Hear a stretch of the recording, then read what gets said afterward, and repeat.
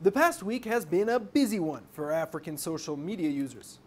Let's take a look at some of the trending stories from around the continent. American Instagram celebrity Charly Jordan has sparked controversy in Rwanda after testing positive for COVID-19.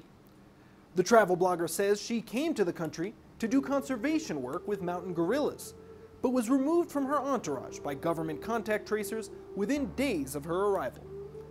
Internet users criticized the 21-year-old for choosing to travel at the height of a global pandemic, claiming that Rwandans don't speak English, and telling her millions of followers that since Rwanda was a, quote, developing country, test results there would take 5 times longer than in her native US. In fact, as many commenters pointed out, Rwandans generally wait no more than 2 days for COVID-19 test results, whereas the average wait time in the United States is closer to a week.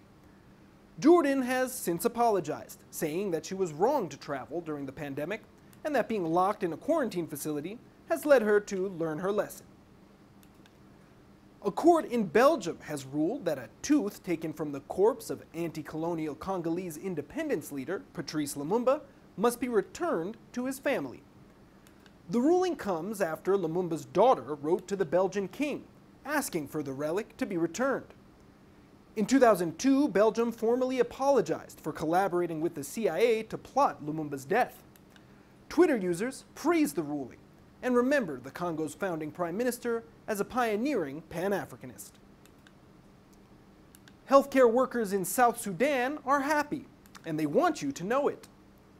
Doctors and nurses in the country teamed up to release a song and video educating the public about pandemic response measures. See if you can recognize the tune. Corona, wash your hands. Always wash with sanitizer, all the hands with soap and water. If you want to beat Corona, wash your hands. Catchy and informative. We'll be singing it all day. Well, that's it from us this week.